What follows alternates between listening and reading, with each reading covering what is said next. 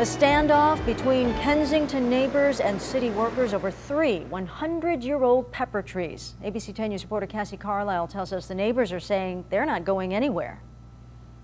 They seem to have a vendetta against these pepper trees, and they're going to take them down come hell or high water. In Kensington, neighbors set up camp chairs, signs, and even created no tree removal signs, mocking the city's no parking signs, ready to protect 3 100-year-old pepper trees. I'll sit at the bottom of the tree. And I'll climb up inside there. We don't really have a plan, you know. We're just hoping that they do the right thing. They have a little shame and do the right thing. We want to know why the channels that we're supposed to go through in order to protect these trees, getting them, you know, designated as historic trees or even historic parkway trees, why that's been ignored. I'd like to get those answers.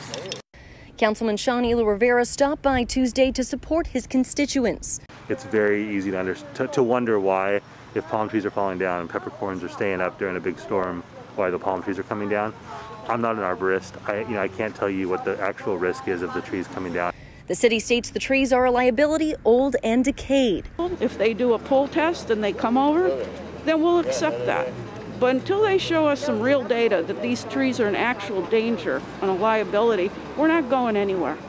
City crews tried again Thursday to follow orders to take them down. Again, we're asking folks to move across the street for the safety of the contractor. No one budging an inch, creating a standoff.